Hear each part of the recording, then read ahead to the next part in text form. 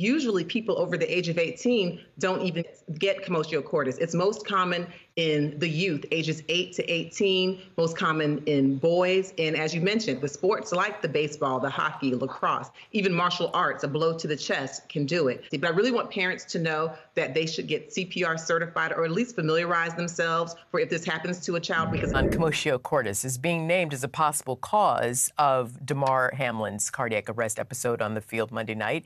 So it's caused by blunt force trauma to the chest, and it affects the heart's electrical system. Let's bring in now Dr. Frita Fisher. She is certified in pediatrics, nephrology, and internal medicine.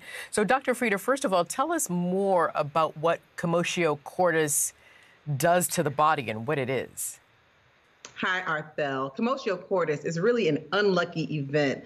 The front of the chest has to be hit at the exact location and at the exact precise time in the cardiac cycle to cause the heart to all of a sudden stop beating properly. It goes into an abnormal rhythm, usually ventricular fibrillation, where the chambers are not pumping blood effectively. You no longer have blood flow to the brain, the liver, the kidneys, the organs. You pass out and you can die, especially if an AED is not used immediately or CPR.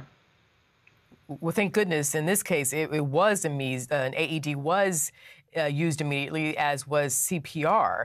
But we see these miraculous pictures of Damar and his family sitting there. He's holding up the love sign, which we're so happy to see. As we said, we have all have love for three. Is it the fact that he is so in shape? I'm not so sure, but you tell me, you're the doctor.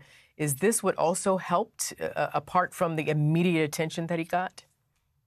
Even the most in shape person, Arthel, if that heart stops beating effectively within minutes, you can die. And so beyond being in shape, which certainly doesn't hurt, the fact that the team acted so quickly, started administering CPR within seconds, it seems, and that CPR allowed for some of that oxygenated blood to still flow, and then certainly having that automated external defibrillator. For every 1 minute that you go without the defibrillator, which is what gives a shock to the heart to shock it back into a proper rhythm, for every 1 minute without that, the survival rate can decrease by up to 10%. And so youth is on his side, but really he just seems like a blessed man who had the right team there for this very wrong event.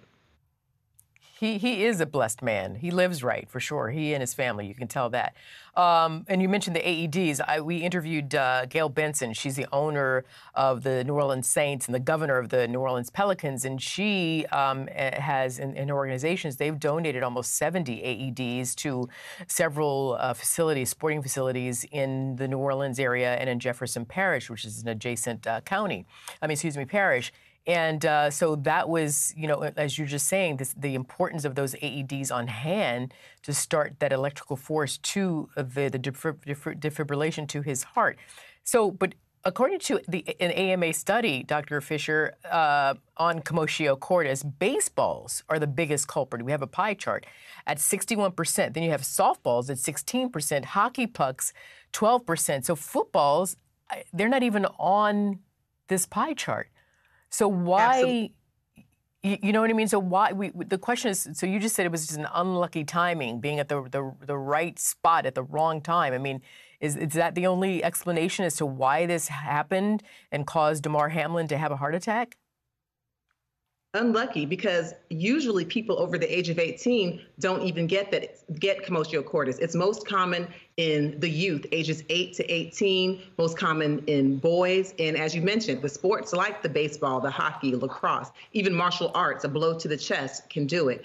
If indeed it was Commotio Cordis, which has not been confirmed, it's just something that seems to be likely, then yes, it means that the interior portion of his chest, that left ventricle, was hit at the precise time in the cardiac cycle to cause him to have this abnormal rhythm. Now, we still need to find out if he has some type of an underlying cardiac condition, not as likely, but a possibility. Like you may have heard of sometimes kids playing basketball may all of a sudden drop and have cardiac arrest, sudden death.